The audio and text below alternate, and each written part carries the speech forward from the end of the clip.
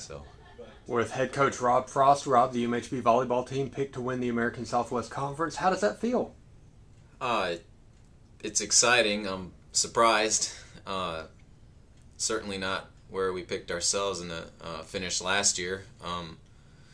I believe we have the talent on our team to have a chance at that. I also know there's several other teams that are really good, and then the conference as a whole is strong, so certainly can't take that for granted. We've got to go out and play every match like we need to win every match and want to win every match, and we'll take it a piece at a time. So you kind of touched on the strength of it there. The top 4 teams in the preseason poll, all within 12 points of each other.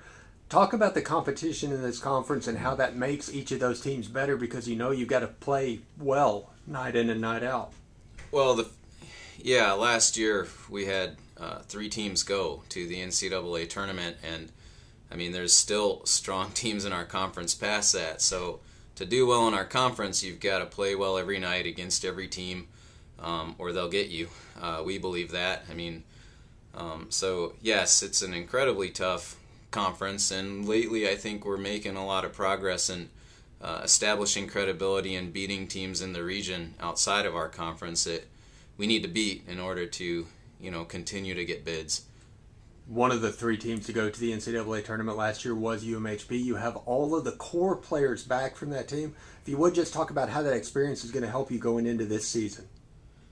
Well, in preseason already, it's definitely, the girls are back in great shape, and we've been training hard, and this is the best group we've had as far as potential and talent and incoming freshmen who, I can see contributing to our wins. And so we're deep. We've got a great core returning and some good leadership, and we hit the ground running. So far it's been very good, but we've got a lot to work on. Our girls know, we don't measure success so much by wins and losses. We just want to continuously get better. That's what we feel being successful is. So we focus on that, getting better every day, every player getting better physically, skill level, those kinds of things. Those are the important things to us. So, all right, thanks for your time, Rob, and congratulations. Thank you.